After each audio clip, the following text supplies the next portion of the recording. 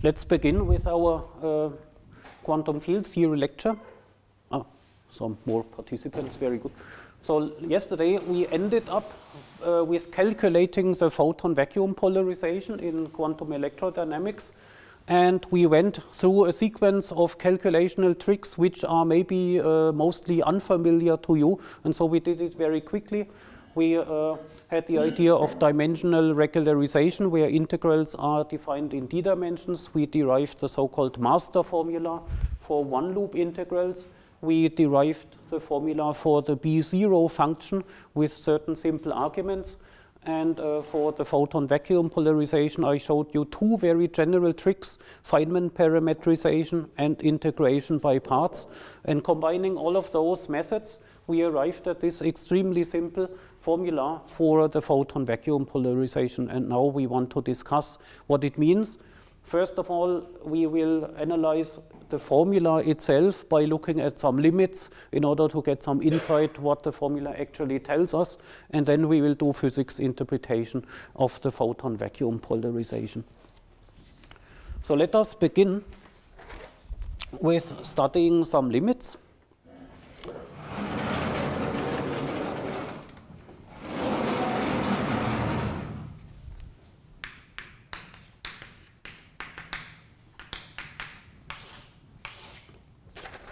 And in order to evaluate the limits, let's first look at some integrals. For example, the combination which appears here a few times in the formula is this integral from 0 to 1 dx, x minus x squared. And so we need to integrate polynomials. X squared from 0 to 1 gives 1/2. X integrated from 0 to 1 gives 1/2, x squared gives minus 1/3, and so the overall result is 1/6. And then what we also need is the B0 function. That was evaluated to this divergent combination capital delta plus a logarithm integrated over 0 to 1 logarithm of mu squared divided by q integrated over x. And q is an abbreviation for a polynomial in x, which also depends on the physical variables m squared and q squared. Okay, so then we have enough so that we can compute our photon vacuum polarization, and I will write down the results for the combination A gamma, where we have factored out the coupling constants, so to extract really the functional dependence on the mass and the momentum. So let us first look at the divergent part. The divergent part of this A gamma comes from plugging in the divergent part into the B0 function, and the finite part comes from taking the finite part of the B0 function. So first the divergent part. A gamma divergent of q square is what? So then we have the 1/16 pi square times 8 times the integral over the combination here times the divergent part of B0, which is just delta. So delta is just one factor, and all the prefactors come from 8 divided by 16 divided by 6 gives 1/12. 1/12 pi square times delta. That is the result, and interestingly, the result is independent of the momentum q square. So what is really noteworthy is the result here is a momentum independent constant. We will come back to this insight. The divergence is not depending on the momentum. Then let us look at the finite part. And as a first example, let us evaluate the finite part for the specific momentum 0, q square equals 0 in the argument. What happens if we evaluate the B0 function at q square equals 0? If small q square is 0, the big Q is just m square. Big Q is just m square, so here we have mu square divided by m square. That doesn't depend on x. So the integral from 0 to 1 gives just the argument. So we get ln mu squared over m squared. So we have ln mu squared over m squared times the same prefactor. So we get 1 over 12 pi squared times ln mu squared over m squared. So that is just a constant. This is the finite part at 0 momentum, and it's some constant which depends on the mass and which depends on this unphysical mass scale mu. Then we can, for all the other q square, let us use again another split. Let's write the finite part for an arbitrary q square as the finite part at 0 plus a rest. Okay, let's split off the 0 contribution plus a rest, and the rest I call here a hat gamma, finite of q square. So a hat of q square is just the original a minus a at 0. And maybe to make it even more explicit, let me write down the full a gamma. The full a gamma of q square is now the following. It's first of all the divergent part, which is a momentum independent constant as we saw, plus the finite part at 0 plus the a hat finite at q square. So this is now the way how we split our a gamma into 3 contributions: divergent, finite at 0, and a rest. And the rest is then, of course, the interesting thing which gives us the physical dependence on q square. So, therefore, let us evaluate this finite remainder, a hat finite of q square. This is now the following. So the prefactor is 1 over 2 pi square times the following integral. 1 over 2 pi square times the following integral from 0 to 1 dx, and the integrand is x minus x square times now the part from the b0 function where we put in the full capital Q, but we have subtracted away this part here. So subtracting off that logarithm from this logarithm means nothing else but replacing the mu square by m square. So the difference between the two logs, the ln mu square cancels, and you get an ln m square in the numerator. So therefore we have here the following integrand, ln m square divided by m square minus q square times x minus x square. And that now really extracts the physical part, the interesting part of the vacuum polarization as an explicit integral. That is still a non-trivial integral, but it's also not too complicated, and it can be evaluated. I have 2 minor technical Yep. remarks. B0 should not have an integral because it's a function of x, so we shouldn't integrate over x, right? Because the integral is outside. Ah, that's right. Yesterday, I think we had a minus sign in front of the row. So maybe I copied it.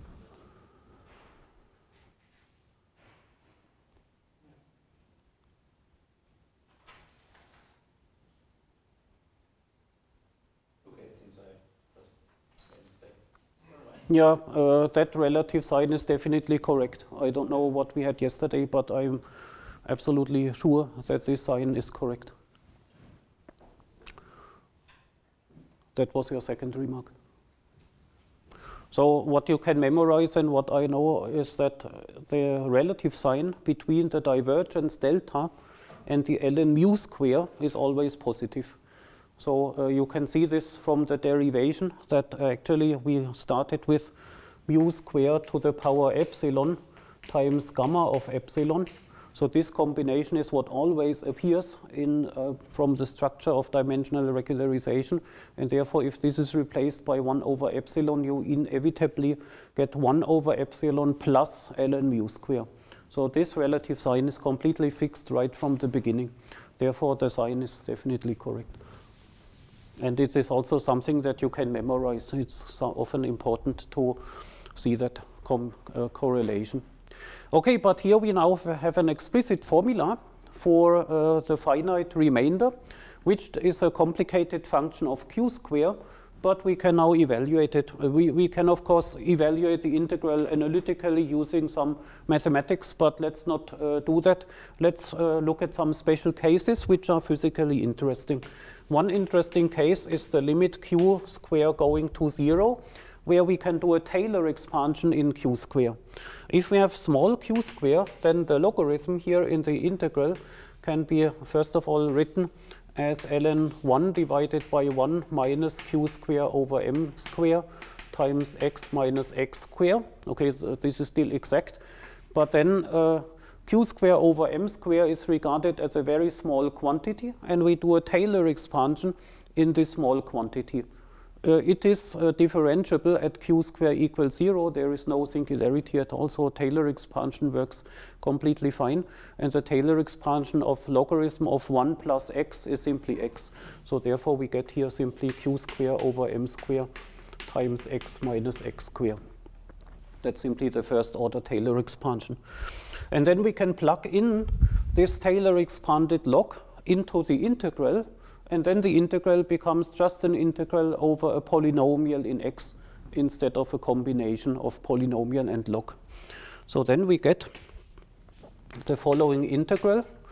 Just looking at the integral only, we get x minus x square from here and another x minus x square from there. So we get x minus x square squared, which is the integral of x square minus 2x cubed plus x to the 4th. Okay. So this integral can, of course, be evaluated. The integral of x square is 1 over 3. Integral of x cubed is minus 2 over 4. And x to the 4 gives 1 over 5. So then you have to add those numbers.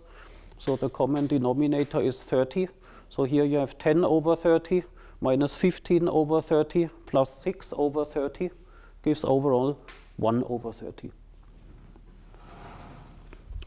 Then plugging that in completely, then we have evaluated the integral over the log. We have in addition the prefactor q square over m square and that here.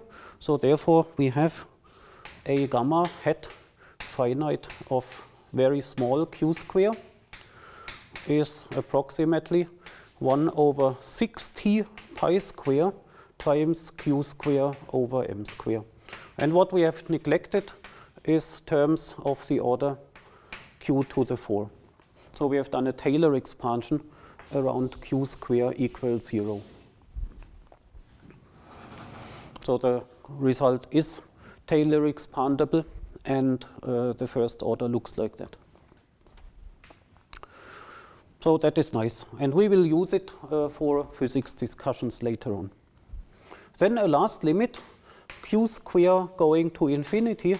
Let's look at the magnitude of q square going to infinity. So we can have both positive q square or negative q square, because it's a Minkowski four momentum, which could be a T-channel in a Feynman diagram or an S-channel in a Feynman diagram. So let's look at both cases, and then what we do in the log is simply we neglect the mass entirely. So this mass is neglected entirely.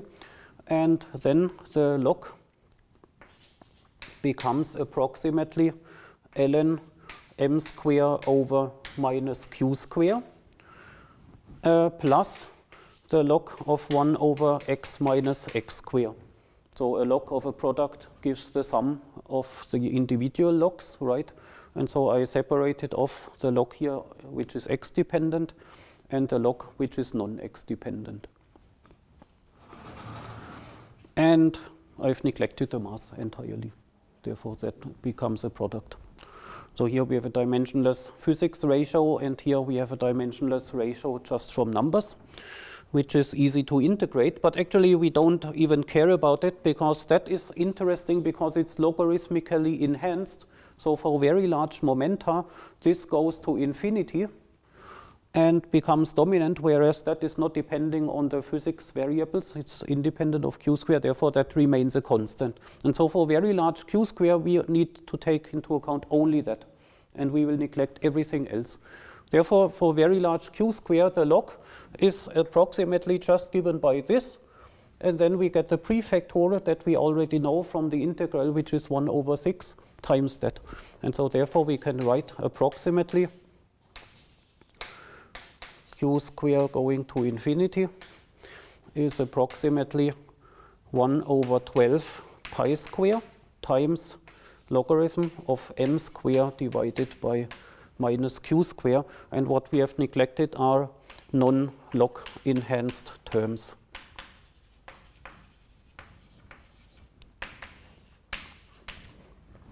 So here at infinity, the result has no Taylor expansion, but it's logarithmically divergent, and that is also interesting for the physics interpretation later on.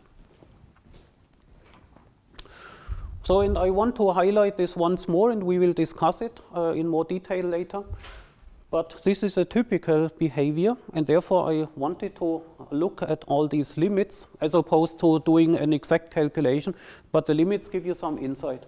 It is very typical that at low energies you can do a Taylor expansion of such results, whereas at high energies you typically get a logarithmic enhancement, which is really a new effect from the quantum theory and from the higher order effects, because at tree level you see that looking at the Feynman diagrams there is absolutely no way you could get a logarithmic energy dependence, but due to those higher orders you get such dependencies, and so this is one of the new quantum effects.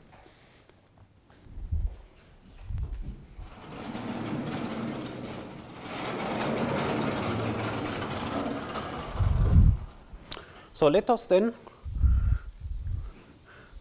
look at the interpretation of all of this.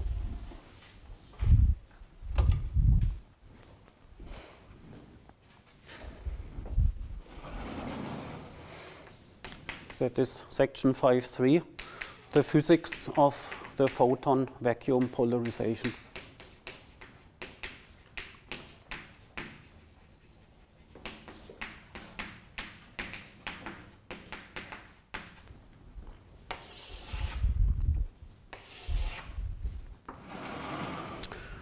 All right, let us start with the QED tree level predictions. Headline 531. Let's first look at some observables. So 531 is observables. And let us, in order to define observables in a simple way, look at some tree-level processes. For example, here, Compton scattering, or E plus E minus, 2 mu plus mu minus, and so on. Different angles, different energies, and of course there could be more processes. But if you predict these processes at tree level, you will always find the result of the following structure. Namely, we always get some cross-section d sigma by d omega, which is proportional to alpha divided by some momentum q square from these internal propagators. And so that would be the Feynman diagram, and the Feynman diagram is squared. So we get something like alpha over some momentum squared, overall squared, times some other function of the energy and angles and so on.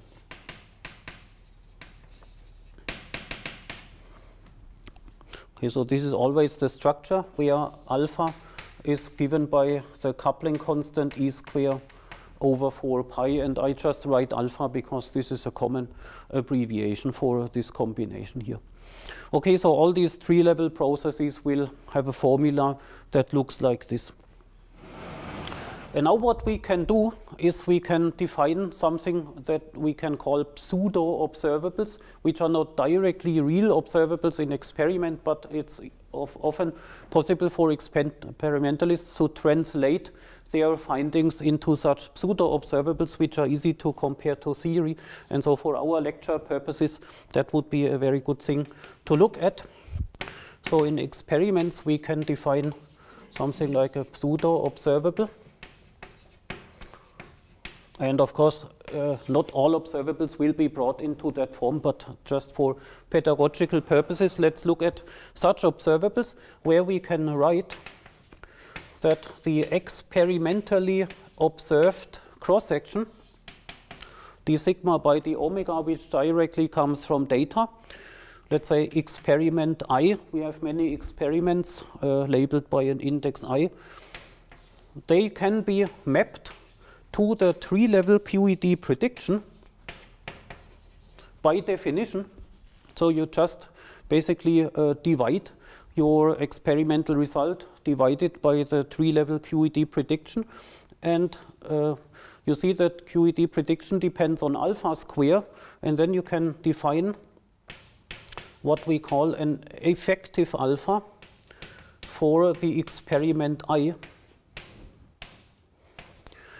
So what that means is that you take the tree-level formula and you replace the theory alpha by some new quantity, and that new quantity defines your measurement, right? You can always write your measurement in the form of tree-level prediction with some value of alpha. For some value of alpha, the tree-level prediction matches your measurement, and therefore by construction you can call that alpha the observable from your experiment. And so then you have a very simple way to communicate your result and compare the results of different experiments and also compare with theory. And of course, that is a more theoretical way to look at experiments, but it's very useful for our lecture. So every experimental result could be communicated by, in this way, by defining an effective alpha. And so then, let's say, each observable defines an effective alpha, effective for experiment I. And what we have learned from before, the QED tree-level prediction, QED tree-level prediction exists, and the QED tree-level prediction would of course be by construction that all of those effective alphas are predicted to be the theory alpha. That is the construction recipe. So for each experiment, the QED prediction would be the same. At tree level, you predict that the effective alpha is equal to the theory alpha. And in particular, the QED tree-level prediction is that all of those experimentally measured effective alphas are all the same. That is simply by construction, in order basically to bring all the experiments onto an equal footing and to make it easy to analyze from the theory point of view what now happens at higher orders. Because at higher orders, QED does not predict that all the effective alphas will be the same, but at higher orders, QED will predict something more complicated. And that is, however, now very easy to compare and analyze. So what we get in QED at higher orders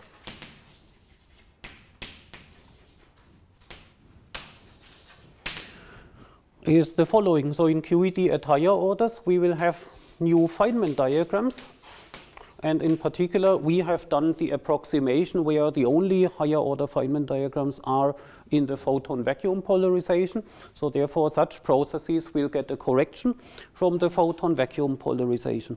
And so then, basically what happens is that instead of E square divided by Q square at tree level, we now have E square divided by Q square times 1 plus pi gamma of Q square.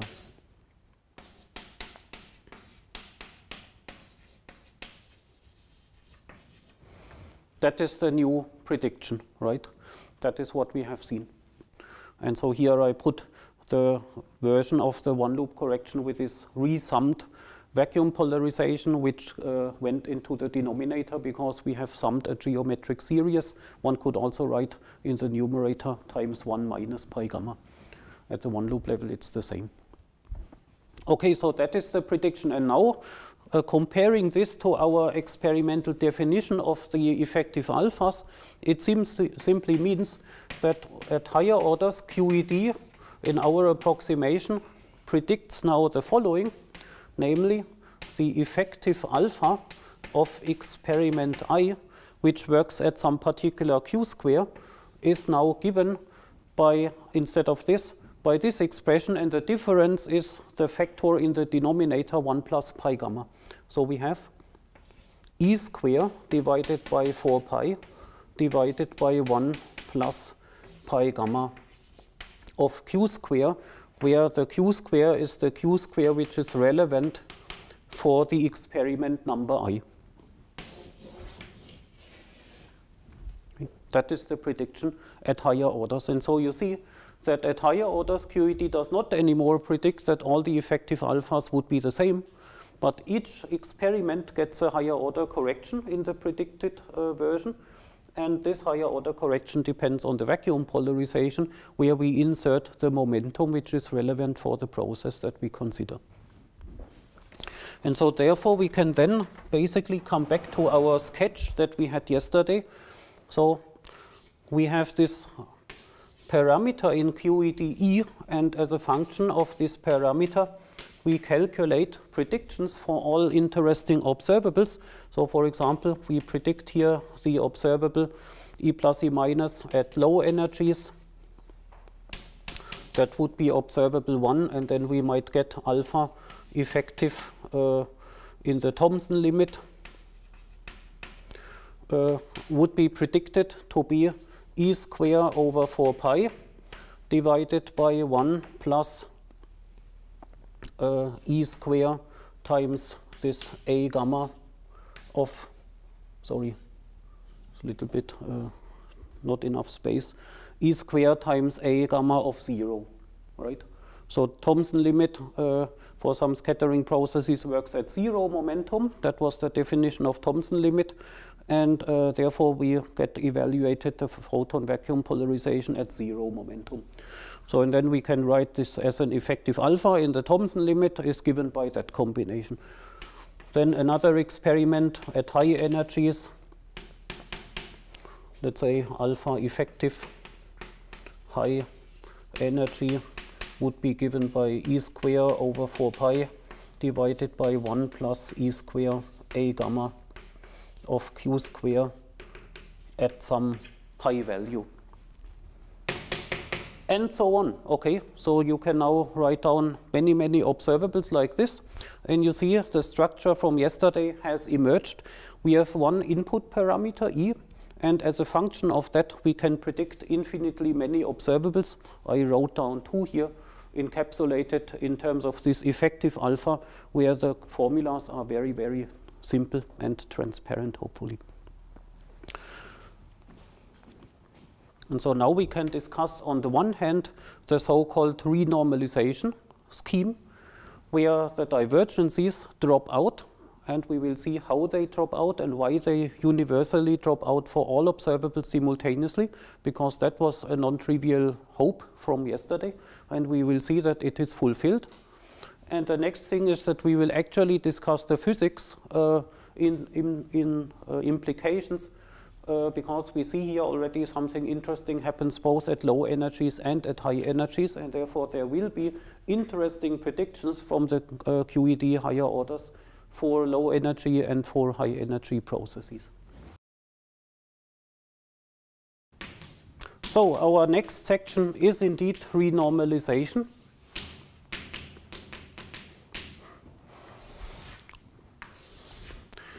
And we will explain renormalization with the help of this particular example here, and that is quite sufficient to show you the general principles in line with our ideas that we developed yesterday.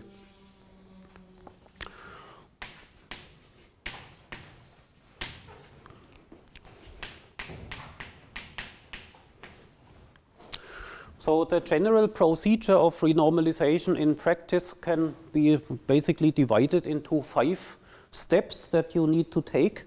And of course here it's a little bit overkill probably, but I will nevertheless go through all of these 5 steps, which can be applied in the same way also for very complicated cases like the electroweak standard model, where all the steps are very involved, but the steps are the same. And so therefore let me do it. Here most steps are actually trivial.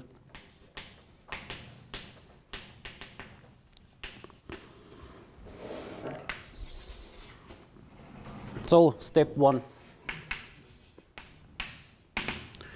Step 1 is the so-called renormalization transformation.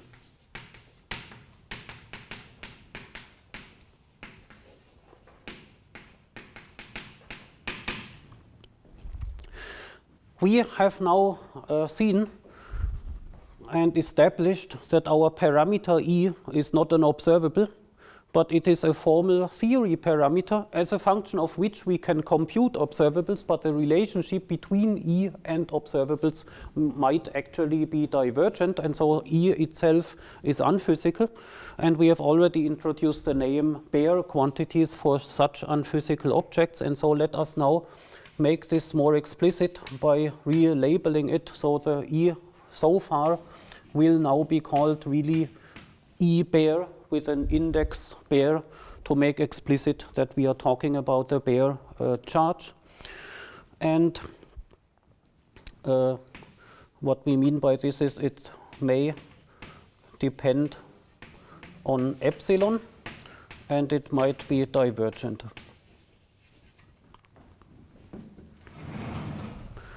So and then we do what we call renormalization transformation, this bare charge, and I repeat, this is the E that we had so far. This is now called as follows. We split it into a sum like that, and let's give some explicit indices, E renormalized plus delta E. So the bare coupling constant is split into a renormalized coupling constant plus a so-called renormalization constant, such that this object here remains finite in the limit epsilon going to 0, and all the divergences are contained in the delta E. That is, of course, something that we can do if we have such a formula. Nothing can stop us from doing it. Let me also give a second formula, which is then more useful in practice. We can do the same for E square, which is the square of the line before, which is E square renormalized plus 2 E renormalized times delta E. And let's ignore the delta E square. Let's just say plus higher orders, because what we will also assume in this split is that the delta E is of higher orders. All the divergences arise at the 1 loop level, so they are of higher order compared to 3 level. And so therefore we assume that this delta E is of higher order in the perturbation theory than this. And therefore delta E square would be of even higher order, and we neglect it for today. So let me write here some remarks. So as we discussed, this is by definition, we require it to be finite and epsilon independent. And this will be the new expansion parameter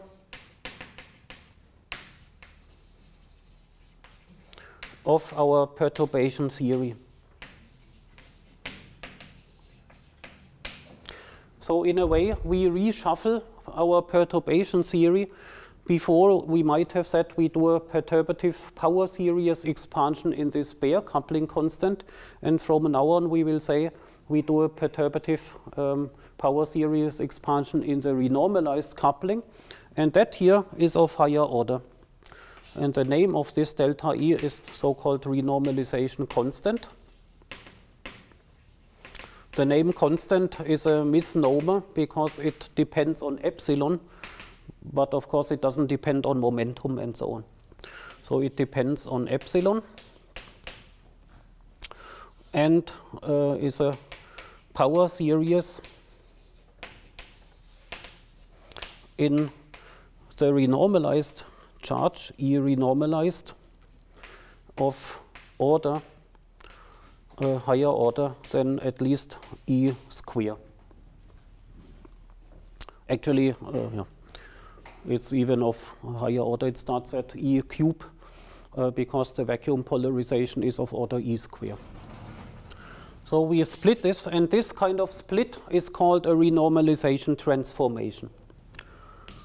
And in general, you would do that for all parameters in your theory, and here we just consider only one. After doing that, we are at step 2.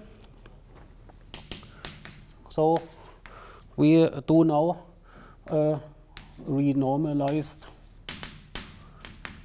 perturbation theory.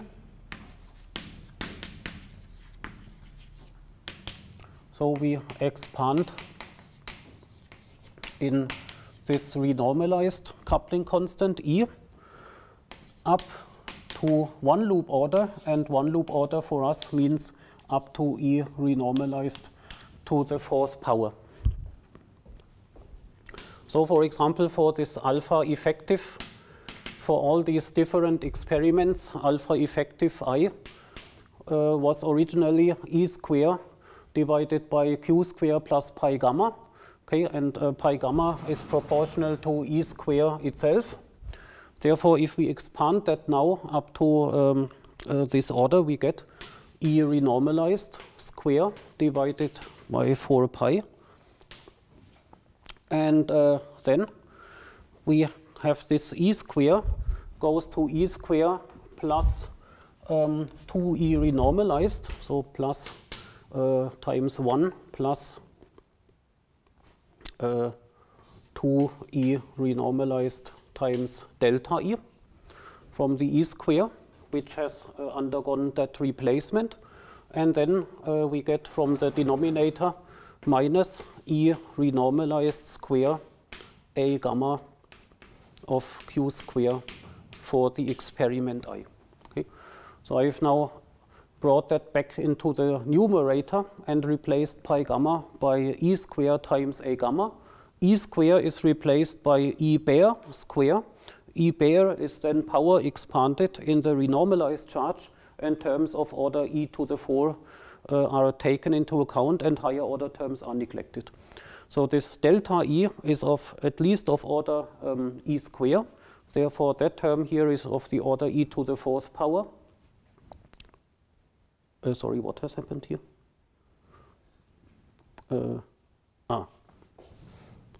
Divided by E renormalized. Sorry, because I factor E square becomes E square plus 2 times E delta E. If I factor out E square, then I get that. So that is the same as here, divided by E square.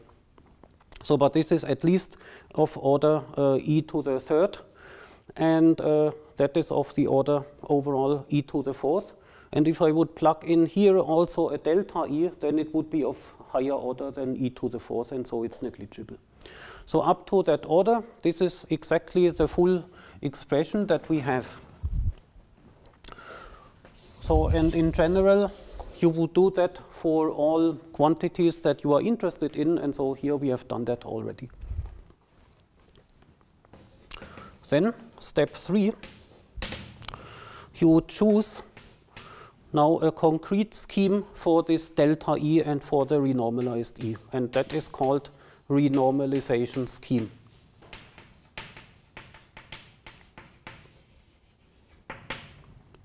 We choose a renormalization scheme. That is a very crucial step in the procedure of renormalization in practice. So I told you that we know clearly that we can split our bare charge into that way. But how do we split exactly into a finite part and a divergent part? That is not unique, because you can change the divergent part by a finite amount and it remains divergent, and the finite part remains finite. So there is of course an ambiguity here, and fixing that ambiguity amounts to choosing what we call a renormalization scheme. So let me write this in a few different ways, all of which are useful. So choosing the renormalization scheme is equivalent to choosing the split between E renormalized plus delta E. That is also equivalent to saying that you write down a definition of what you mean by delta E as a function of the renormalized E.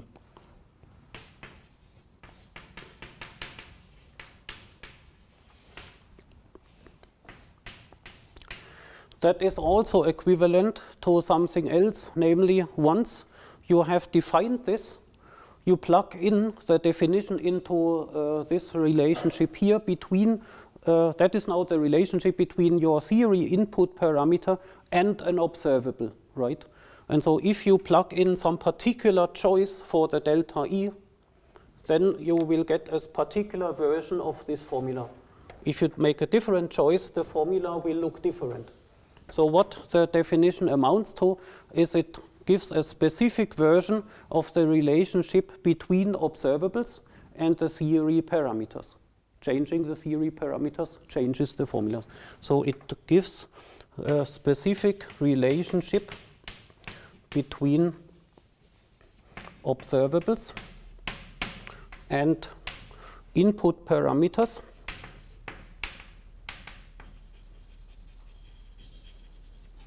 here E renormalized. If you know what is the relationship between your observables and your renormalized charge, it means you can basically do a measurement and then determine the numerical value of your renormalized charge from the experimental measurement. So it determines the numerical value of the renormalized charge and also the physical meaning of what you mean by your renormalized charge.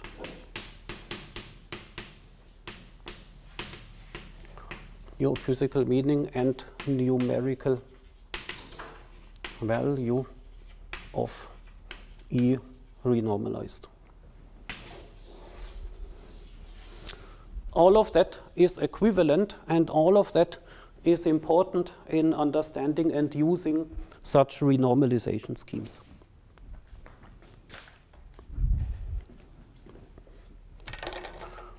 And this is the reason why in the literature you find different numerical values for quantities like alpha or other quantities like the W boson mass or a top quark mass and so on, because you can define those quantities according to different renormalization schemes.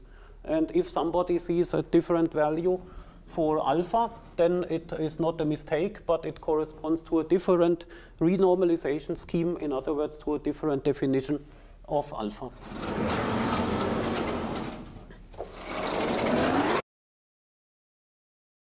Here we will now make a particular choice.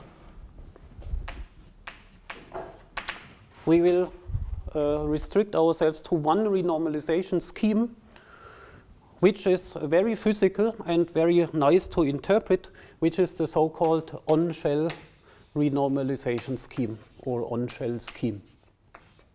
It's a very famous and very often used scheme. Well, it's not the only one. And this is defined as follows, namely at Q0 square. So therefore on-shell, like the photon mass is 0, so Q square equals 0 corresponds to the on-shell relation for the photon mass.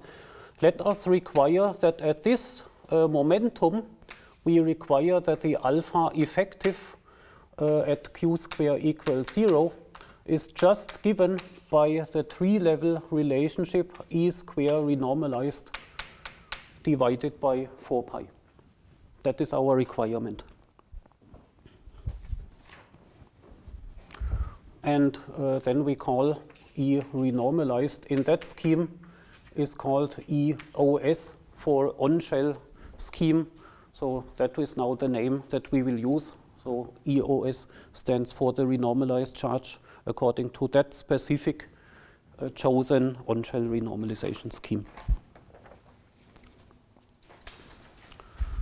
So it's basically a physical requirement. You require that the renormalized charge basically means the charge that you measure in very low energy experiments, like in this Thomson limit experiment. So therefore, for such low energy observables, what that all means is that the prediction of the theory also at higher orders is equal to the tree-level prediction, and then it means that the effective alpha measured in such experiments is equal to the theory alpha with no corrections. So step 4, that will now become manifest. So we solve for the renormalization constant. So we have imposed a renormalization condition which fixes our split delta E and E renormalized, but the condition is formulated as a relationship for the renormalized charge. And now we have to solve what does that relationship imply for the delta E. What does it imply? So in the on-shell scheme, it means we have to look at step 2. In step 2, we have written down our general observable given in terms of the delta E. When we now require that for q square equals 0, all the loop corrections vanish, then it means that the terms in the round bracket, 2 times delta E over E minus the other thing, that must be 0 for q square equals 0. And then we have our condition for delta E, namely 2 delta E divided by E on shell must be equal to E on shell square times A gamma of 0. And then we have an explicit formula for our renormalization constant.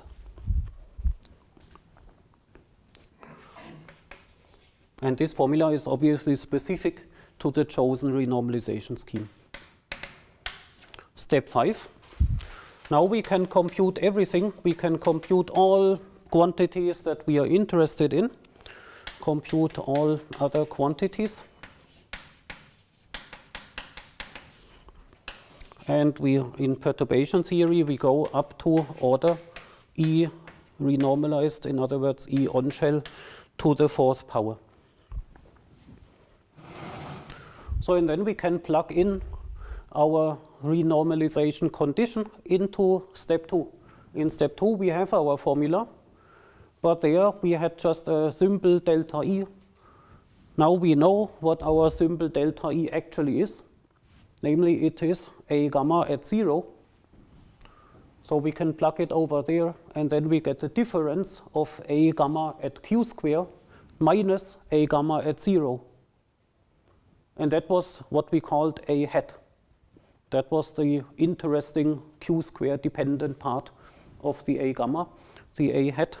That is exactly what remains here now in the prediction. So therefore our step 2 formula becomes alpha effective for experiment I is given by E, now E on shell square divided by 4 pi times 1 minus E on shell square times A hat gamma finite of q square for the experiment I. And just to remind you, that is the difference of the actual A gamma of q square minus A gamma at 0. And the A gamma of 0 enters because of our renormalization condition.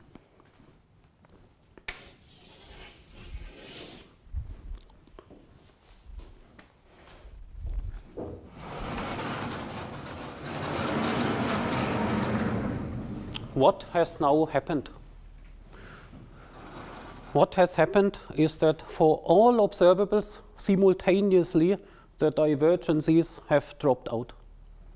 These relationships are infinitely many predictions for infinitely many different observables as a function of the renormalized charge, and all of those infinitely many formulas are all finite. There are no 1 over epsilons anymore. This A hat is a finite formula which we have discussed. It is consists of normal mathematical objects like logarithms and power series expansions in q square. Therefore, we have absolutely explicit, well-defined expressions in the limit epsilon going to 0. So all predicted observables are finite.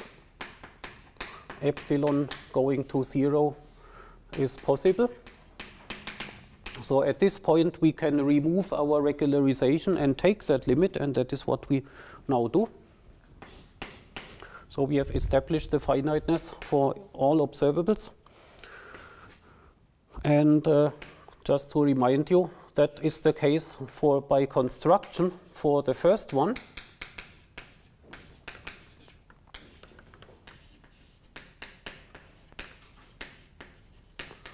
So the first observable was the one in this Thomson limit where q square was 0, and our renormalization condition is constructed such that the Thomson limit observable is automatically finite, because there we made our delta E cancel the divergence.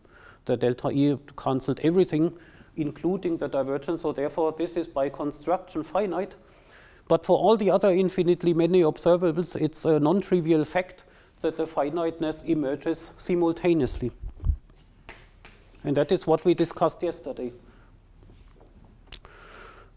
Yesterday we discussed that we can only hope that it will cancel for all observables, and now we see that it does.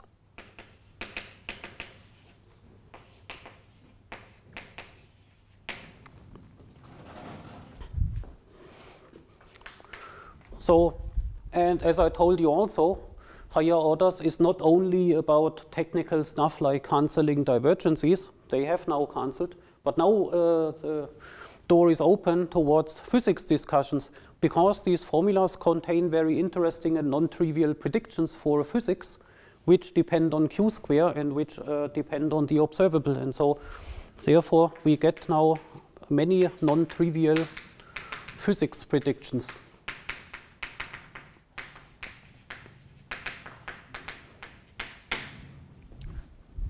And that is what we want to discuss today as well. Let me just give you a few more comments on renormalization before we actually start discussing physics.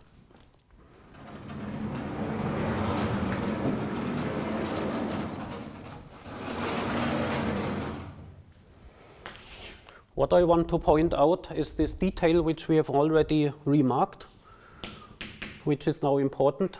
So why does the whole thing actually work?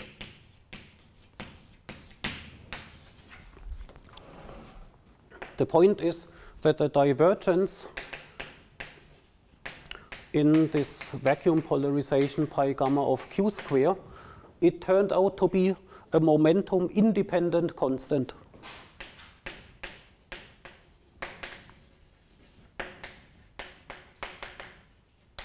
So the divergence delta was not depending on any q square, and that is the reason that for all observables, for all q square, the divergence drops out simultaneously. And let's make that a little bit more explicit. So something which is momentum independent in momentum space, what does that mean in position space or in x space? You go by Fourier transformation from momentum space to x space, and so basically what is the Fourier transformation of a constant? It is a delta function of x.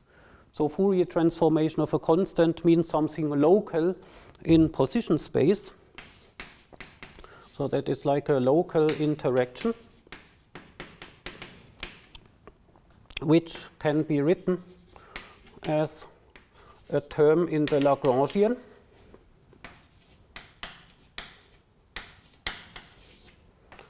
And also as a Feynman rule.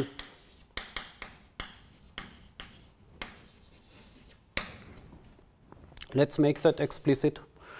Our Lagrangian, which initially depends on this bare charge, E bare, can now be written as a Lagrangian which depends on the renormalized charge plus delta E.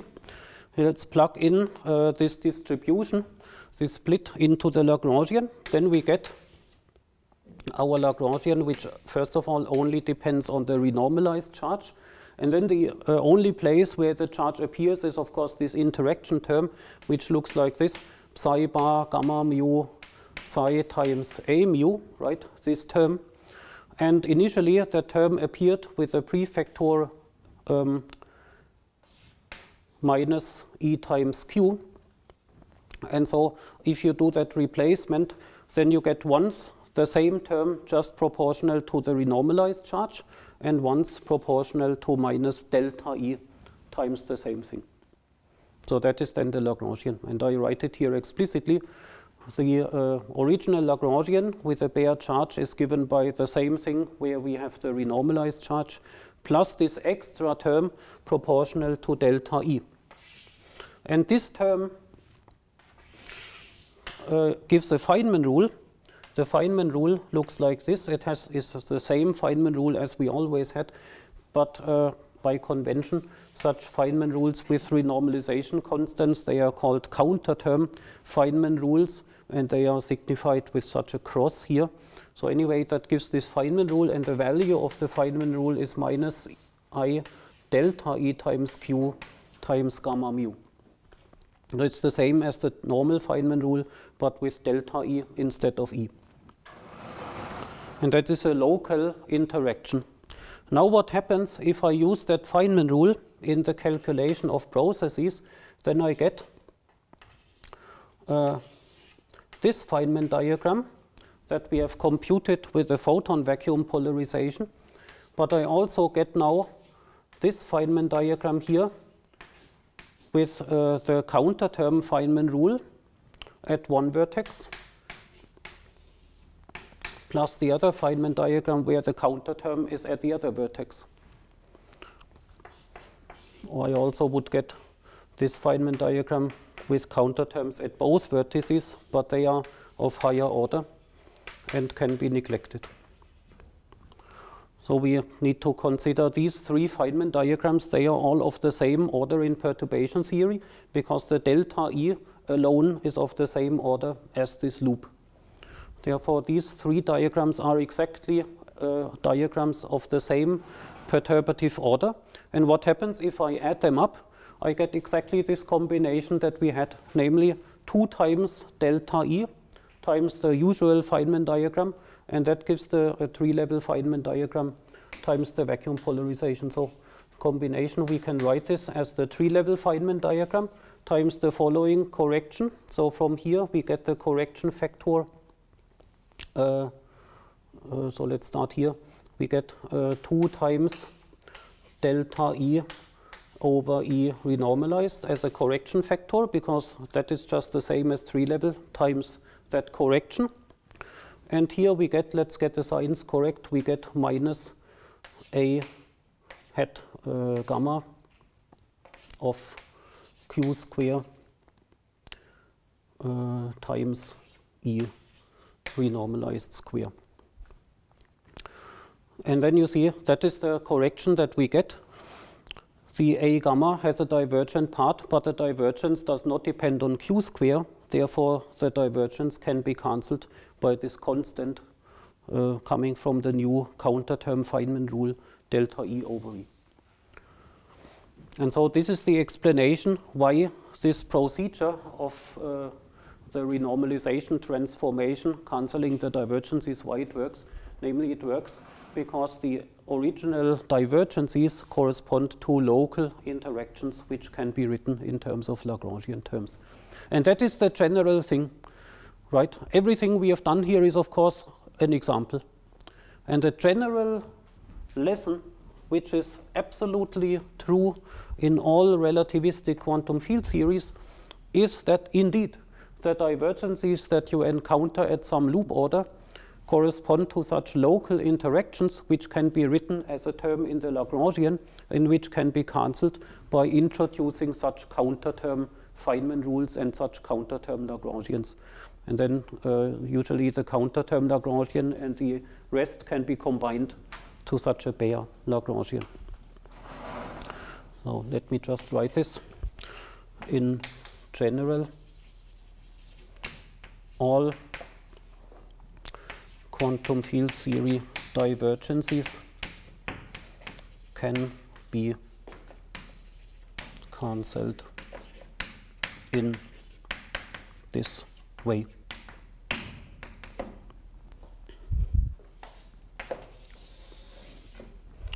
And of course, I refer you again, if you are interested in more details, to the lecture 8 to 12 from 2019.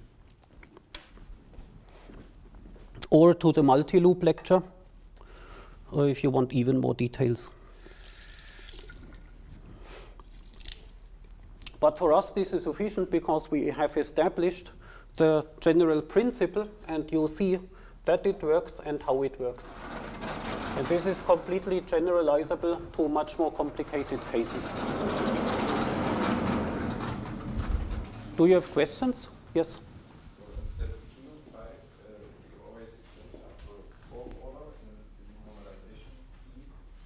So why precisely the 4th order? That corresponds to one loop. One loop brings in 2 additional powers of the charge, and therefore one loop diagrams that we consider are of 4th order in the charge. And therefore we do everything consistently up to that order. So that is not something general, but we do it here. Yeah, right. I mean, 2 loop would correspond to e to the 6. And if you have a more complicated process with many more particles, then 3 level would correspond to whatever e to the 4 and 1 loop to e to the 6 and so on. So this is adapted to our case. It seems a little bit lucky that all of the divergences in QFT would always be momentum independent, because that came out of the long calculation, I think. And that doesn't seem very obvious. No, it doesn't seem obvious, but there is a deep physical reason behind it. And the deep physical reason is that the divergences come from the fact that the integrals, the loop integrals, go to k equal infinity, and the divergences come from the region where the loop momentum is infinitely large. So they come from regions where we have extremely high energies corresponding to very, very small distances. So the divergences arise from the region in space-time where particles or vertices in Feynman diagram are infinitely close to each other. And that is the reason that they can be cancelled by local terms in the Lagrangian. And in momentum space, it's not always a constant, but what always happens is the divergences are polynomials in the momenta of low orders, of certain orders which you can calculate beforehand. And so in this case of the vacuum polarization, it would have been clear from the beginning that the divergence must be a polynomial of 0th order in the momentum. But in general, because the divergences arise from infinitely high energies and very small distances in position space, they can always be cancelled by such local terms in the Lagrangian. So that is, as a matter of principle, the intuition which is behind it. And of course, establishing this as a mathematical theorem is far from trivial, but the physical reason is really this. They come from high momentum behavior in the loop, and therefore correspondingly to very small distance behavior.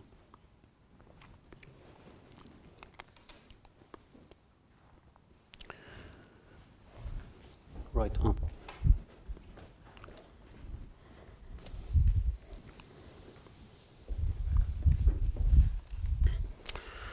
It is also interesting to compare to what we actually know from experiment, because of course our quantum field theory, relativistic quantum field theory with local Lagrangians and so on, is an idealization. We have not experimentally checked what happens at infinitely high energies.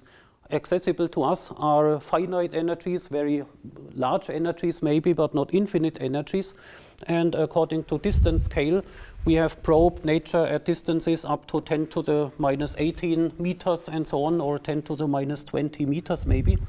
But we have not probed nature at infinitely small distances. So we do not really know whether nature should be described by an absolutely local relativistic theory up to infinitely small distances, or whether maybe the theory is like that up to 10 to the minus 20 meters, but for smaller distances the physics changes a lot.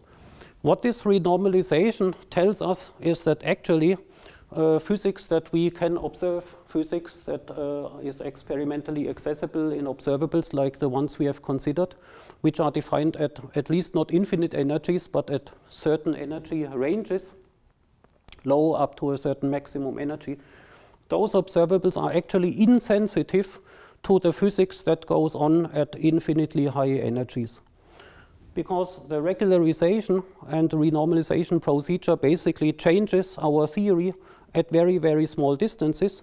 And the fact that the limit epsilon going to 0 exists means that our observables are actually not depending on the details of how we modify our theory at very, very small distances. And that is very nice because it tells us that this insensitivity also means that we do not need actually to do experiments at arbitrarily high energies in order to test our theories or to set up our theories. Our theories can be happily defined at certain energy ranges up to the energy scale that we can probe experimentally. And all the higher energies, they are contained in the theory, but actually our predictions are insensitive to those details. This is also a lesson from this renormalization theory, that we have this kind of insensitivity of low energy observables to high energy details of the theory. And I mean, actually you might ask yourself, maybe true nature is described by epsilon equal 0.1.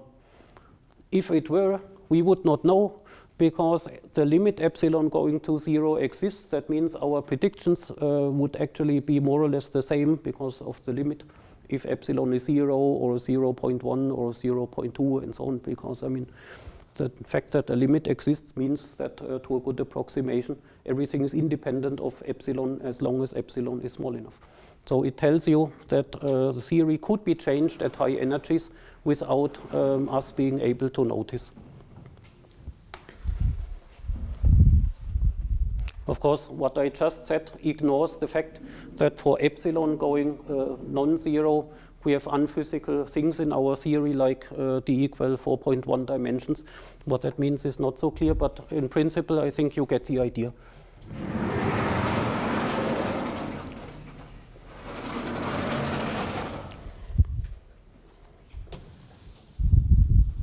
So therefore, there is a quite physical interpretation of the fact that quantum field theory is renormalizable.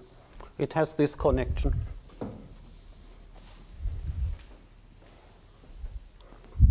And we will actually come back to a more physical way of looking at what I've just explained in about 20 minutes. I hope we have enough time today. Otherwise, we will go on Thursday.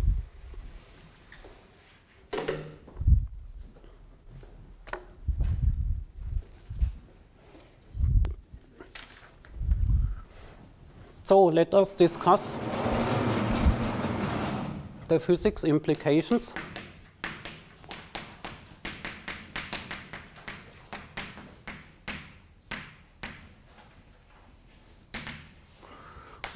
And let us indeed begin by physics at low energies, where what I just explained plays a role. Let us first look at q square exactly 0, which is the classical limit or the limit of this Thomson scattering. And what we have achieved by our renormalization scheme is simply the fact that an effective alpha at the Thomson limit, which means q equals 0, is now predicted to be equal to the on-shell scheme E square divided by 4 pi, because that was our construction renormalization condition. This equality is a definition, and so it simply means that if an experimentalist measures now scattering at these low energies and translates this into an alpha, then our on-shell charge is directly equal to that measured alpha. And so this means that our E on-shell really means physically the charge measured in low energy experiments or in experiments where classical electrodynamics is applicable.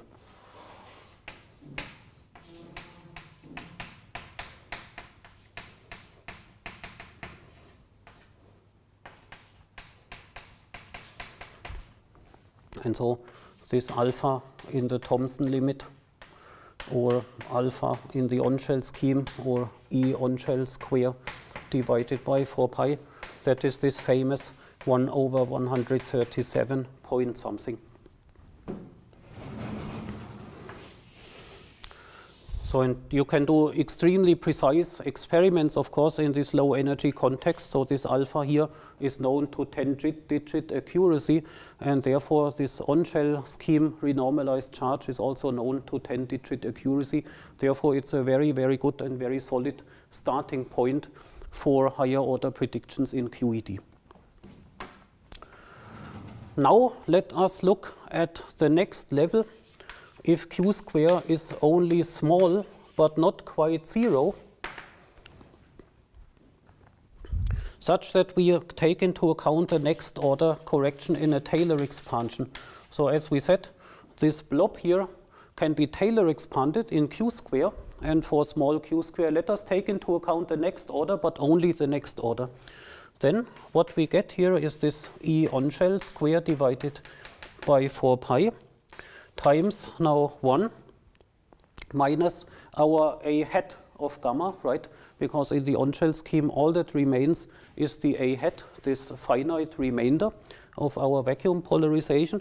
And we have calculated this A hat in the first Taylor expansion, and that was this 1 over 60. So we get here E on-shell square divided by 60 pi square times Q square over M square. That is now our approximation. What does that mean? That means something very physical, and I really want you to acknowledge this physical interpretation of that result. Actually, let me also write here into the numerator, denominator, 1 over Q square. So this is the essential point here of this Feynman diagram. So the 1 over Q square comes from the photon propagator. So far we have ignored it. But let us now look not only at these effective alphas in this case, but let us in this case look at the full behavior of the interaction. So the important part of the Feynman diagram is the interaction between the two fermion lines, and the interaction comes from, first of all, the couplings, but then the 1 over Q square from the photon propagator, and that 1 over Q square now receives this correction. So let us discuss it. And this result contains something that you all know from school, namely the Coulomb potential. Two electric charges attract or repel each other by the Coulomb interaction 1 over r square, or the potential is 1 over r. And this 1 over r is contained in the 1 over Q square here. 1 over Q square is momentum space, 1 over r is position space, but that is the same. So this is really the Coulomb potential here. And that is obviously a correction to the Coulomb potential. That means our QED at one loop order predicts that the QED potential is not 1 over r, but it is different from 1 over r. So let us calculate really the change to the Coulomb potential predicted by QED. And in order to do that, let's really write it as an actual potential in the sense of school physics. You need to know how potentials are related to such momentum space quantum mechanical amplitudes. And that relationship is done in quantum mechanics too, where we did scattering theory.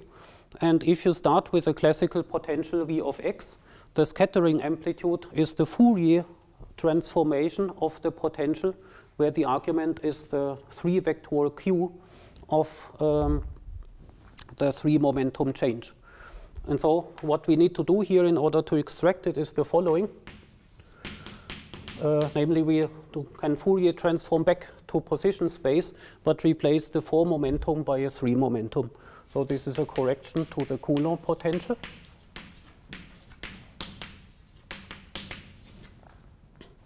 So such a static potential that you know from school or first semester physics corresponds to the Fourier transformation of the propagator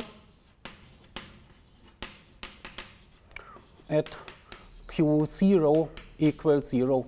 So in the limit of low energies, where you really have charges, the energies of the charges do not really change, only the momentum changes, and therefore the photon doesn't carry away energy, but it only carries away momentum. So let's use the approximation Q0 is 0, and then the 4 momentum square becomes equal to minus the 3 momentum Q vector squared. And this is the quantity which appears in quantum mechanics. So then we have essentially the Fourier transformed potential V tilde of Q is this. So this would effectively be the amplitude for the process happening, and we interpret the amplitude as the Fourier transformed potential. So that is now given like follows: E on shell square divided by Q vector square. So let's remove the 4 pi, they are not important now. E on shell square divided by minus Q square, and then in the bracket we get, or let's do it without bracket.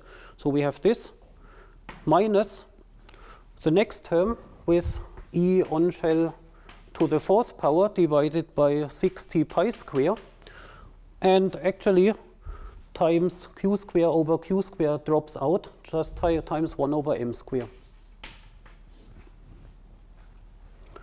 So that is now effectively our quantum mechanics 2 Fourier transform potential, V tilde of Q. It has this first term, which comes from the tree level, and the second term, which comes from the one loop correction. And so we can Fourier transform back V of x. So the Fourier transformation of that has been done in quantum mechanics, and this gives 1 over r with the following sign: minus E on shell square divided by 4 pi magnitude of x. So this is literally the Fourier transform of each other. And here we get the Fourier transformation of that. That is a constant in momentum space. So the Fourier transformation is just a delta function with the following prefactor: E on shell to the 4th divided by 60 pi square m square times a 3-dimensional delta function of x.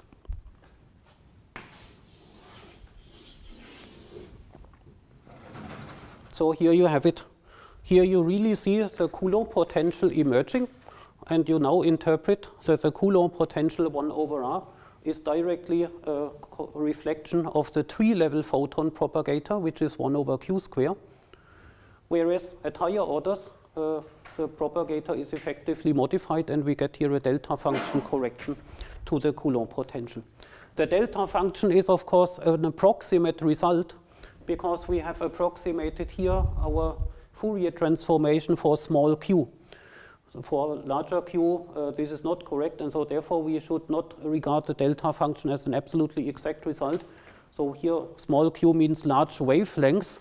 The large wavelength cannot really resolve all the fine details around the origin. So for the large wavelength, the corrections just look like a delta function. For smaller wavelengths, the correction will have a more complicated x dependence. But for large wavelengths, the correction just looks like a delta function, which basically simply means that somehow the potential gets stronger at the origin. At the origin, you increase the attractive force. That is what this means.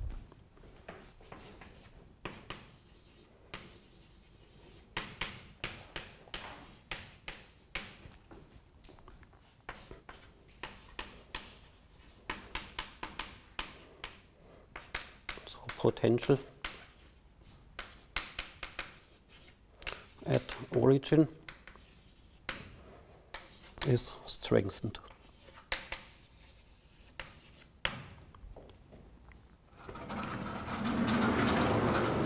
And this has, of course, a very famous application and consequence, namely the so-called lamp shift.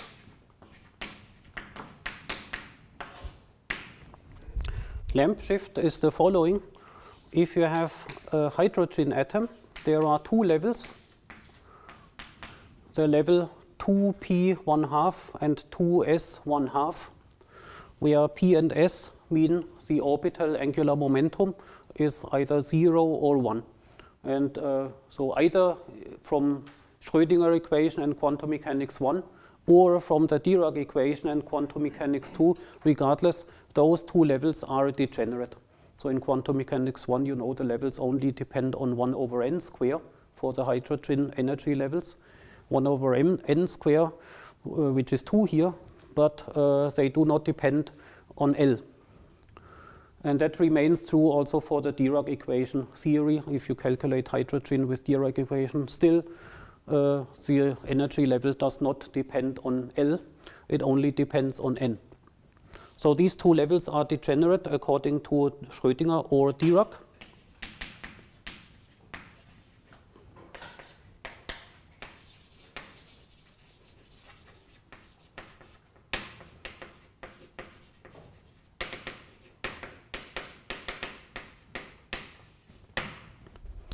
But now QED loop corrections predict that the levels will not be degenerate because the potential at the origin is now modified. Which level is affected by the modification of the potential at the origin? Only one of the two levels is affected because the p state has a wave function which vanishes at the origin, therefore it doesn't feel that change.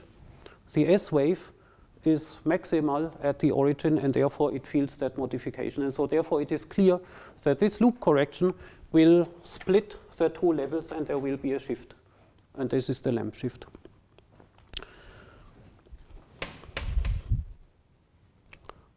Only S state feels the above correction. And therefore we get level splitting. Let me just say, we calculated one Feynman diagram, and this one Feynman diagram shows us that there will be such a level splitting, but it's not the only Feynman diagram. In order to quantitatively evaluate the level splitting, we need all Feynman diagrams, and the other diagrams contribute as well. So the number that you get from here is wrong. It's just not complete, but we get a non-zero result, and this is what we can understand.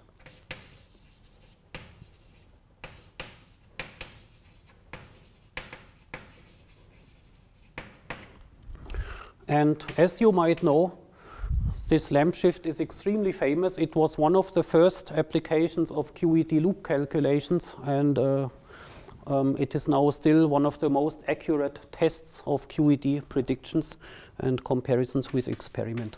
So this is one of those precision tests of QED.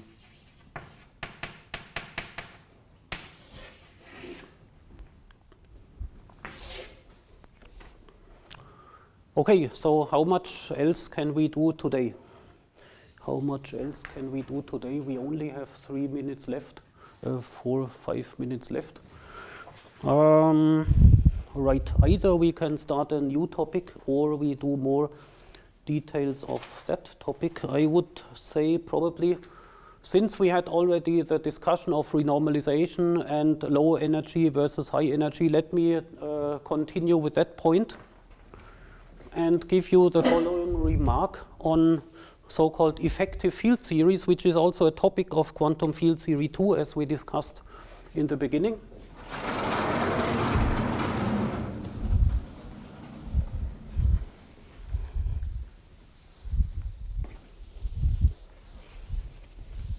And on Thursday, I will then do about 20 minutes lecture to discuss the high energy limits. The high energy limit will give rise to so-called running couplings, renormalization group techniques, and so we want to see that as well. But now let us discuss low energies and see the emergence of so-called effective field theories. So basically I use all these physics discussions here also to give you outlooks to important further topics.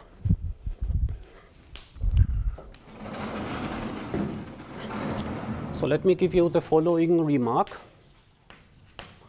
on effective field theories.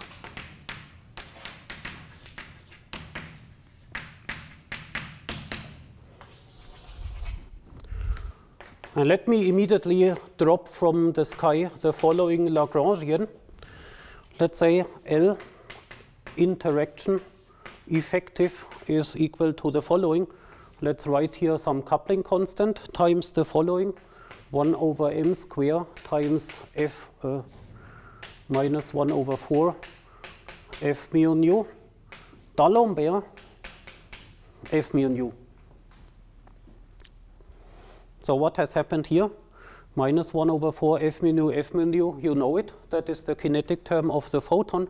Now I inserted the D'Alembert operator in addition. So overall, the dimensionality of this is that is mass square, mass square, mass square. So this is mass to the 6th power. It's a so-called dimension 6 operator. And it has 4 time derivatives. So you should not interpret this in terms of classical Lagrangian dynamics, where 4th time derivatives are very awkward to deal with. But this is only to be used in our expansion of Feynman diagrams and perturbation theory, where the Lagrangian with operators appears in the exponential, in the time-ordered exponential. And there, this creates no problems. It creates a new Feynman rule with a prefactor C6. That is a coefficient.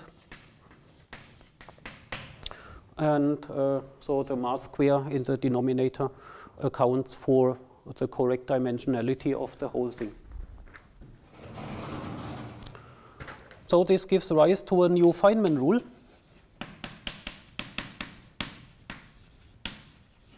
How does the Feynman rule look like? Let's write it here with a box for this Feynman rule. The Feynman rule contains simply 2 photons. It's a bilinear Feynman rule. There are only 2 field operators in this Lagrangian. Therefore, the Feynman rule corresponds to such a bilinear term with 2 photon lines attached to a vertex. And what is the Feynman rule? I times the coefficient of the 2 photon fields with indices mu nu. And the coefficient is C6 divided by m square times what? So we have lots of derivatives here, and let's do it all by head, and or you can do it at home. So the D'Alembert, of course, gives us the minus q square running into one of the photon fields. So here there flows a momentum q, so the D'Alembert operator gives us minus q square as a prefactor. Then the derivatives inside of that give us a transverse projector that simply reflects the gauge invariance of this f mu nu. So if you work out the derivatives, you get q square g mu nu minus q mu q nu. This is this transverse projection operator that we have often encountered. And that is the Feynman rule. So the Feynman rule is a polynomial of 4th order in the momentum. And it is transverse. If you compare this to that here, that was basically the same. It was minus I times this transverse projection operator, q squared g mu nu minus q mu q nu times the photon vacuum polarization. Right? And this photon vacuum polarization at low energies, so let's say plus these counter terms. So that is then is replaced by just this E square on shell times A hat gamma finite of Q square. And that again for low energies was replaced by Q square divided by M square times 6T pi square. So at low energies, our vacuum polarization can be written like this. The Feynman rule from that new Lagrangian looks like that. That tells us that we can replace our vacuum polarization by the new Feynman rule, or in other words, the vacuum polarization has the form which can be interpreted as a new Feynman rule, where it's exactly the same, Q square times that thing times a prefactor. So we can simply read off that that factor C6 here must now be E squared divided by 6t pi squared. So effectively, the vacuum polarization is equivalent to the above effective Lagrangian with the value C6 equal to E on shell square divided by 6t pi square. And that makes manifest what I said before. At low energies, such new quantum effects, here in this case, a new effect from a loop diagram, can actually be absorbed or rewritten equivalently just as a new Lagrangian. And the new Lagrangian is again local, because we are working at low energies, and therefore compared to our low energies, the loop momenta are very large, and therefore this Feynman diagram effectively corresponds to a local interaction where these two vertices are effectively at the same space-time point. Therefore, that can be written as an approximation like this. So this is general, and so let me write down the moral of the story. Then we stop. So at low energies, new effects are often equivalent to new terms in the Lagrangian, and that is what is called effective field theory.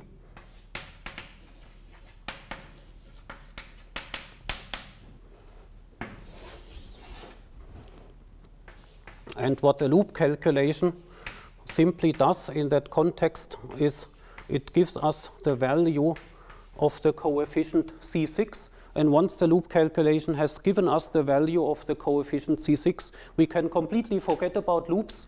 And instead of loops, we just use that Lagrangian, which is a simple Lagrangian with a simple Feynman rule. And it will give us the same physics as the physics of the vacuum polarization. So then the entire physics discussion possible using this effective theory Lagrangian. And in this context, it becomes possible to easily, for example, calculate corrections to atomic levels, because then you simply have a new Lagrangian. You could convert it into a quantum mechanical Hamiltonian, and then you can maybe do quantum mechanics 1. Just where you have an effective new term of the Hamiltonian, which looks like this, or which comes from that. And that effective new term in your quantum mechanics 1 Hamiltonian is known to give the same physical effect as the loop correction in QED. So that is, of course, a very powerful possibility. And one can say much more to this, but this is maybe now an outlook to a topic which will be the content of next semester's lectures. Okay, so let us stop here and you with the lecture for about 20 minutes. It is less than 1 page, so that should not take more than 20 minutes. And let us finish our semester on quantum field theory 1 with a remark on physics at high energies.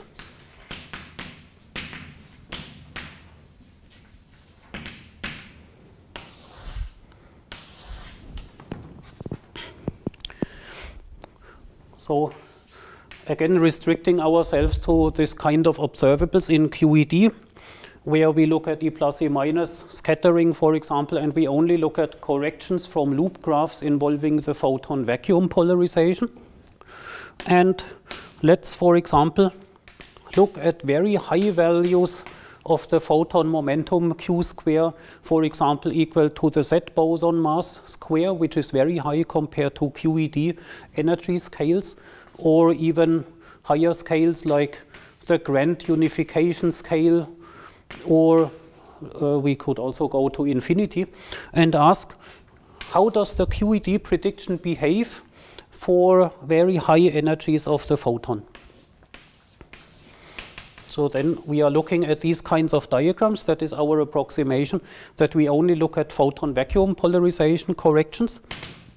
And all of those can be absorbed or parameterized in terms of such an effective alpha. And the effective alpha is then given in our on-shell renormalization scheme as E square over 4 pi in the on-shell scheme, divided by 1 plus the loop correction. 1 plus E square divided by 12 pi square times the logarithm of m square divided by minus q square. Okay, and here I have inserted two things. First of all, I have inserted the on-shell renormalization scheme. In the on-shell renormalization scheme, our vacuum polarization is modified by that counter term delta E, which had a specific value, and it led to replacing the mu square from the calculation by the electron mass square here.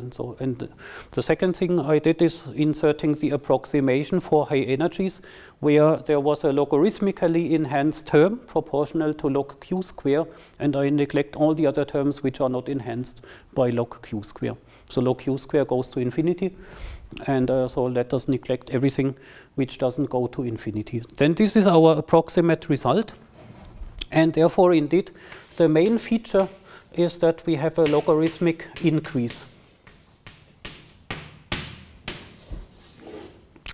And as I already explained to you, this is a typical thing, that at high energies in quantum field theory, the theory predicts such logarithmic increases in the energy scales of the problem. And here we see it, it appears in the denominator, of course, but anyway, it is a logarithmically increasing effect which corrects here the tree-level prediction. The tree-level prediction would be effectively a constant, but because of that higher order loop correction, the cross-section and the effective interaction strength is not constant, but it depends on the energy in a logarithmically increasing way. So, and is the effect of that logarithmic increase actually positive or negative? So does the effective interaction strength decrease or increase as the energy gets higher and higher? So that is right, this is the effective interaction strength by which the two fermions here interact. The higher that value is, the higher the effective interaction strength is. So when q square increases, we get here a negative logarithmic term. The negative logarithmic term appears in the denominator. Therefore, overall, the whole thing increases if the energy q square increases. So the effective interaction strength becomes stronger and stronger. Let's write it down.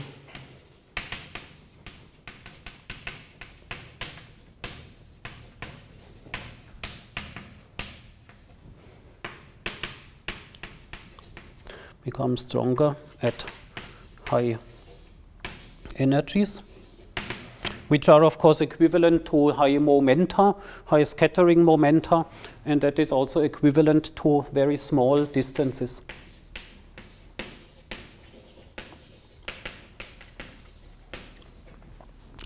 So you probe smaller and smaller distances. Basically, the two fermions get closer and closer to each other, and by getting closer and closer, they feel a stronger interaction than you would expect from classical electrodynamics. So the interaction strength gets stronger as the typical 1/r potential. So let's look at some numbers. So for example, if this minus q square is equal to the Z boson mass square, then I wrote on here some exemplary numbers. So the logarithm is then essentially the logarithm of what?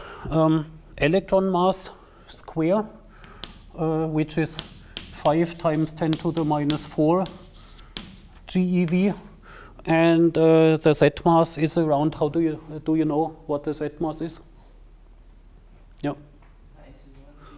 91 GeV. So let's say approximately 100 GeV, and then you have here, and that whole thing is squared, 10 to the minus 4 divided by 10 to the 2 is approximately 10 to the minus 6 times 5 square, and the log of this gives about minus 2.5.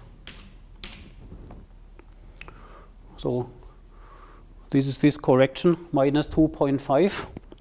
And comparing this or multiplying this with that number, minus 2.5 times that, this is around 1% times 2.5. So we get a few percent correction of the effective interaction strength. So interactions between charged particles at energy scales of the Z boson mass, like we have at high energy colliders, is a few percent stronger than you would expect by classical electrodynamics. Few percent is a large effect for the precision that we have at particle physics experiments, and therefore I write it is a large effect.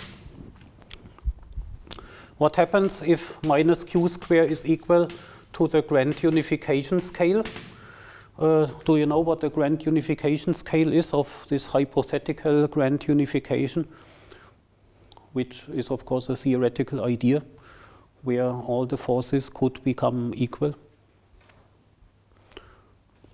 That is around 10 to the 15 or 10 to the 16 GeV square, so it's about 12 orders or 14 orders of magnitude larger than the energies we have in experiments, so it's currently not accessible by experiments in particle physics. But anyway, then the logarithm would be of course accordingly larger. Then we would have here the electron mass divided by 10 to the 16 square, and that is around minus 80. If I did the calculation correctly, it's just approximate. So if you have here minus 80 and here around 1 over 100, you get an essentially 100% effect, a very large effect, and so very large effect. So and this shows you, so the electromagnetic interaction gets 100% corrections, so, or it could also blow up. The denominator could conceivably even go to 0. So anyway, the denominator can become really small, and therefore we get very large corrections to the effective interaction strength. And that shows you that it's at least plausible that at this energy scale, the electromagnetic interaction becomes equally strong as the strong interaction. And that is exactly the point of grand unification. All forces could become equally strong at such energy scales. And this is how we know what the grand unification scale should be. If grand unification exists, then it should be an energy scale where the effective interaction strengths of all forces are approximately equal. And here we see that we can actually calculate the effective interaction strengths at different energies, and in that way we can obtain information on this hypothetical grand unification scale. Let me just give you also the full calculation including all fermions, not only the electron, but all leptons and also the quarks, which are also strongly interacting. Then the effective alpha at the scale q square is mz square is approximately 1 over 128. And so this is really a 6% effect. So that is the true result if you do the exact computation or the best determination which is currently feasible.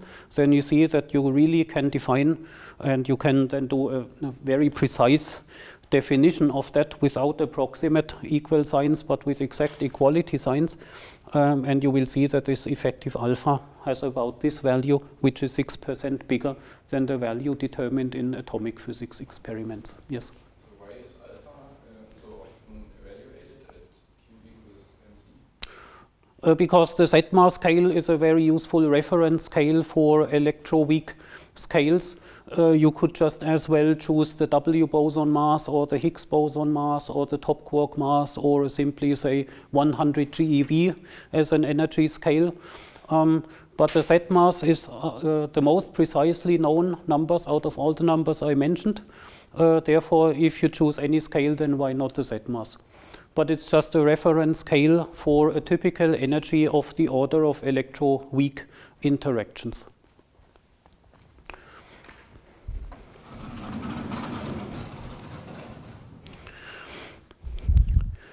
Right.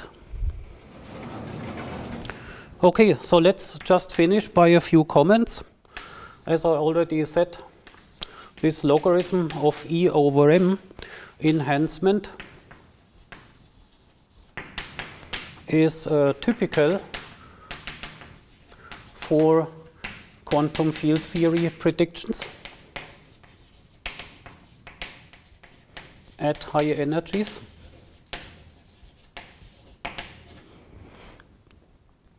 And there is a physical observable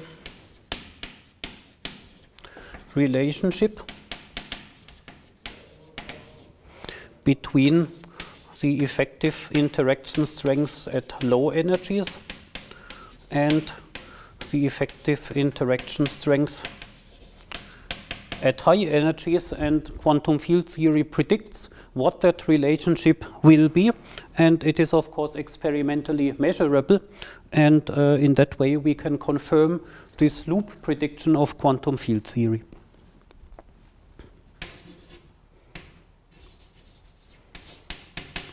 Confirms the loop predictions experimentally.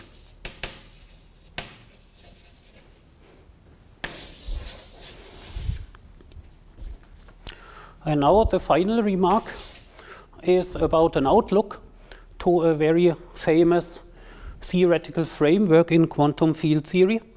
Namely, what you see here is that you can parameterize and absorb such important loop corrections in terms of effective interaction strengths.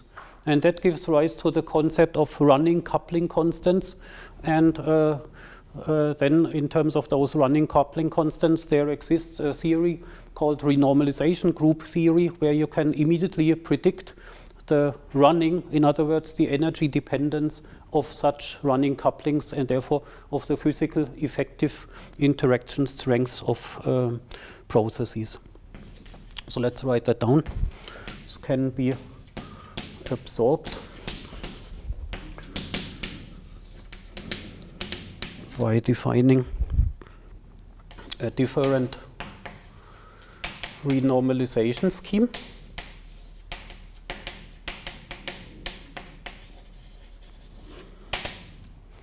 Namely, we can use, instead of this on-shell renormalization scheme, we can use a scheme where we might use a renormalized coupling, which is E effective at Q square, let's say, instead of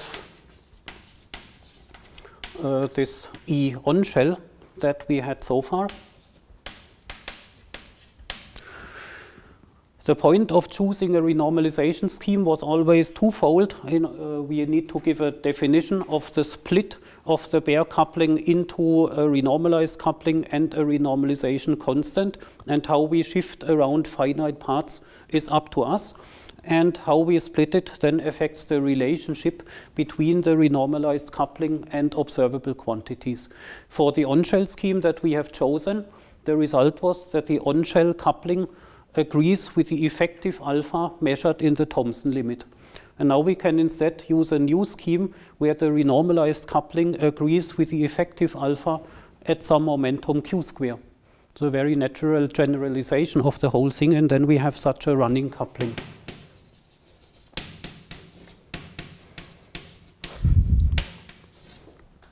In general, running couplings, and they are governed by the renormalization